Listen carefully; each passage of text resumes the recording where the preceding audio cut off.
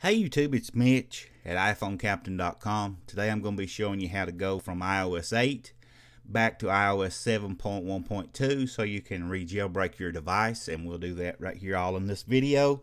The first thing you're going to have to do is come over to this post on iPhoneCaptain.com. The link will be in the description, and you need to download the correct IPSW for your device, whatever that device may be. Click on that, save it to your desktop, just as I have done here. So now once that has completed, and that's going to be around a gigabyte file, so it may take 10-15 minutes depending on your internet connection. So once that's finished, open iTunes. Once iTunes is opened up, what you're going to have to do now is you're going to have to sort of trick your device, so to speak. Hold down Control on the Windows machine, I think, and it's Option on the Mac, and click Restore, okay, at the same time. When you get that, you're going to get the little pop-up box here, and this iPhone 5 to 8.0, that's where we upgraded to iOS 8 a couple days ago. Well, now today we're going back down to 7.1.2 so we can re-jailbreak. Now you need to make sure you do this, guys, before September 17th, or you will no longer be able to do it because Apple stopped signing the IPSW.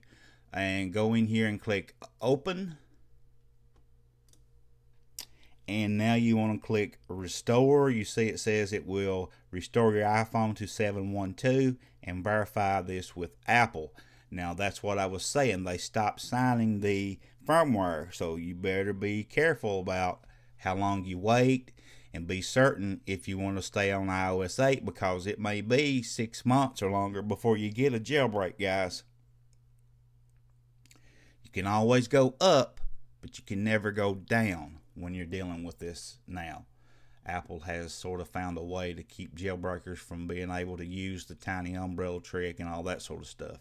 So I'm going to go ahead and let this run through. I'll be right back when it completes, and we should be good to go. Now, as you can see, we get the little pop-up here saying the iPhone has been restored to its factory settings, and it's going to go ahead and restart the devices. And when it comes back up, it will be on 7.1.2. And here we're going to go ahead and restore from a backup we did yesterday. So let's get the latest one on the 12th. You see right here. PM, let's go with this one and go continue, and now that's going to restore all of our settings back to how we had them set on 7.1.2. The next pop-up you see, and as you notice up here in the corner, I have Pangu opened up, and once everything has come back up to normal and my device has loaded back into iTunes here, we'll go ahead and open Pangu, and we'll start the jailbreak process. So once it's ready, I'll bring you back for that. Okay guys, it seems we've finished up now, so let's go ahead and click the Pangu and get the jailbreak started. And you'll go ahead and click open here. Connect, which we're already connecting, and we're going to go ahead, make sure up here at the top that it says it has your device name here along with the firmware that it's running, and then just click jailbreak. Now you're going to have to slide to unlock and reset your date here back to June 2nd 2014. Okay, so be sure you do that. Okay guys, one thing that I've been having trouble with here is I was using a third-party cable, and it wasn't the original Apple cable, and it kept getting an error. So be sure that when you're jailbreaking, you're using your original Apple cable.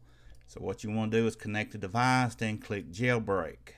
Now it will begin the process, and this doesn't take that very long, maybe just a few minutes really. So we'll bring you back once the jailbreak has completed. Okay, at this point here, you're going to have to actually open the device up, unlock the device, and go to your springboard and find the Pangu icon. You're going to tap that icon. It won't continue jailbreaking until you do, and you're going to keep the device open, and you're not going to close the app, it says. So just let it do its thing without hitting the home button or anything like that. And once this completes, then your jailbreak should be completed, and you should have Cydia on your springboard. And it's saying it just takes a few minutes. So once this is finished, we'll bring you back in. You can see here we got a reboot coming on. It says don't disconnect, and it'll start and restart a couple times to complete the process. But when it finishes, it will actually tell you right on your device and on the computer that it has finished and everything's good to go. So there shouldn't be any problems. And if you have any problems, guys, just try restarting your device and just unplug and plug it back up. Maybe restart your computer. Maybe that might have something. Okay, so there's the restart on the phone. You just heard that buzz. Everything's back up and running properly like it should be. So guys, I hope you found this tutorial helpful. Don't forget to stay close to iPhoneCaptain.com for all the latest news and reviews. And as always, guys, we'd love to have you as a subscriber. Hit that subscribe button, share this video, and keep coming back.